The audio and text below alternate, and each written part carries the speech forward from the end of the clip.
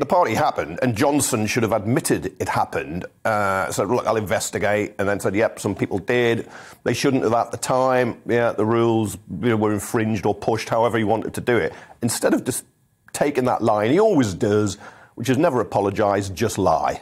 And he's being caught out big time. You can see the public reaction. It's a big word, lie, isn't it? Yeah, and I would not use that about... I would not say many politicians routinely lie, but he is a serial liar. Wow. And I know, look, I do all my law, there is no way he can sue. He's been sacked twice for lying. Once when he was a trainee journalist on The Times, he was making up quotes, caught doing it. And then the other time, Michael Howard sacked him when he lied over an affair. And he just does it. He creates his own false reality, and it's all caught up with him.